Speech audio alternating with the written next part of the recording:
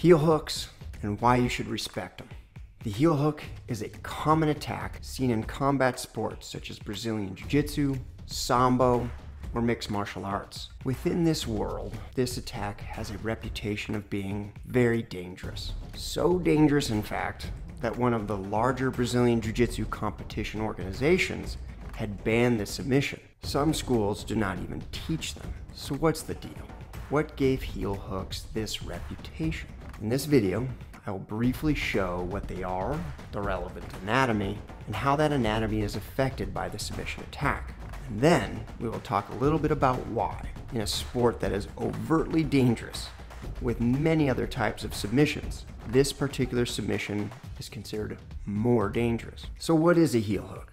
First, I'll point out that it is a knee attack through a hold at the heel. The attacker uses his legs to secure his opponent's femur, then uses his arms to latch onto the heel, and then turns the opponent's heel to create a torsional or twisting force. This torsional force actually gets translated up through the ankle and then to the tibia and into the knee.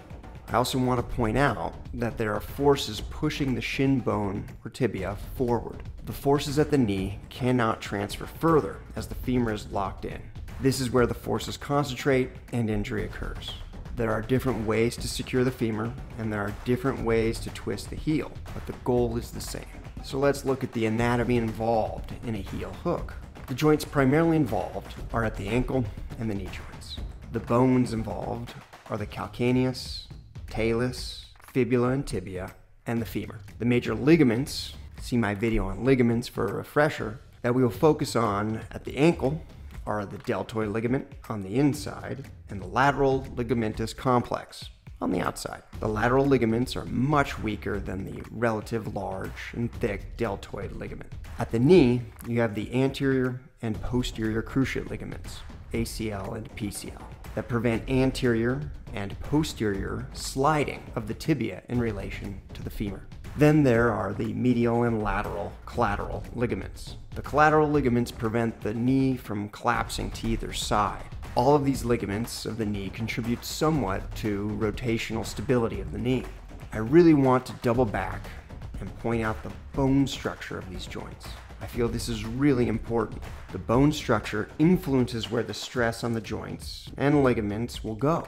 The ankle joint, or tibio-talar joint, is enclosed in bone on the sides and on the roof. The ligaments about the ankle assist in stability. They do not have to stabilize the joint in as many directions as the ligaments at the knee. The knee joint is just two bones on top of each other, one pretty flat and the other rounded. Not much inherent bone stability in this structure. It is very dependent on the support ligaments provide. In general, the tibio-talar joint really just moves in one plane, up and down, dorsiflexion and plantar flexion. The knee joint is also mainly a hinge joint, moving from extension to flexion, up and down, but also has some rotational movement, as well as allowing for more external rotation, about 30 degrees, than internal rotation, about 15 degrees. For the ankle joint, the only direction that is not supported by bone is down. On the other hand, for the knee joint, there is minimal bone support in any direction that it might get pushed or twisted. Due to these bone anatomy differences, we can start to understand how they are susceptible to injury when they are taken out of their normal range of motion. Also, keep in mind that with stress on joints, usually ligaments fail before bone because ligaments are not as strong. So, back to the heel hook. With turning of the ankle using the calcaneus as a lever, the forces get translated up to the ankle joint, which is fairly well supported by bone. This force then goes up to the tibia and fibula, but is concentrated at the knee as the femur is locked in place. Since the knee joint is entirely supported by ligaments during this twisting motion, it is these ligaments that rupture. And I will argue that the way these heel hooks are applied, with some anterior pressure on the tibia, that the ACL is always at risk. Now, I just want to quickly draw a contrast to another type of submission, toe holds.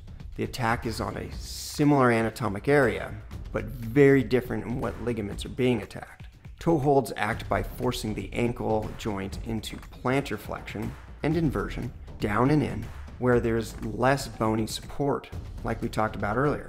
This stresses primarily the smaller, weaker lateral ligaments of the ankle. So this is where often the injury occurs. So, back to the original question. What makes heel hooks so feared? Why the stigma? I mean, all joint submissions are putting bones, joints, and ligaments at risk. Well, there's a combination of 3 factors, other than back in the day, these submissions were labeled as cheap. First, many novices are not familiar with the danger they are in when resisting this submission, especially if their academy is not teaching them. And I get why some academies do not teach them. Learning these submissions may take away from learning fundamentals, such as improving your position in a fight. But back to novices and their not being familiar. You can argue that novices don't often know the danger they are in any position. So on to the next factor. The body does not provide a lot of warning prior to these knee ligaments rupturing. There are not a lot of pain receptors within the knee ligaments, especially the ACL, and especially in the central portion of the ligament, where ruptures often occur. So there's very little warning after pain starts, but before the ligament tears. Sure, but I sprain things all the time. So what if the ligament is injured? On to the most important factor. The ACL does not heal itself if it is completely ruptured.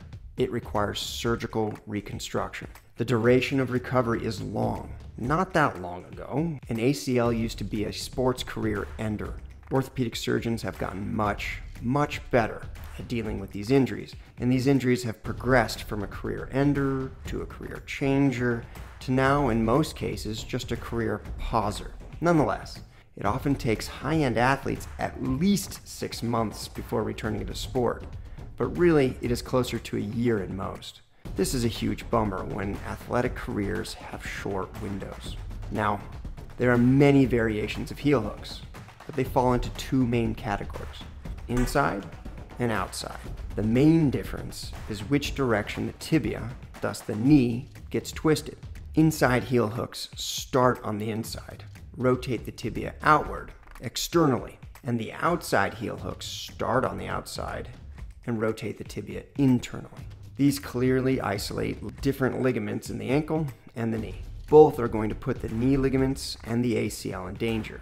The outside heel hook theoretically puts the ACL in danger sooner than the inside heel hook. This is because the knee tolerates less internal rotation, and the classic mechanisms for ACL rupture are from a forced valgus load, inward forces on the knee. The outside heel hook forces the knee into this position more readily. The ACL can also rupture with external rotation of the knee. Usually the ACL is tensioned when the knee is completely extended, as opposed to flexed. But enough twisting in any direction is going to tear the ligaments of the knee. The ACL can rupture even without someone wrenching on the knee. Here we see Klay Thompson tear his ACL. The tibia is externally rotated, the knee is close to full extension, followed by valgus collapse of the knee. Look familiar? So, in conclusion, heel hooks are dangerous submissions that can cause serious damage. They should not be taken lightly. Students should learn proper technique in applying them and how to recognize when they're in trouble. Lastly, they are part of combat sports. They are effective and often available for attack. And to paraphrase Dean Lister, one of America's greatest submission grapplers ever, why ignore 50% of the body when trying to win? Be careful out there, and let's keep moving.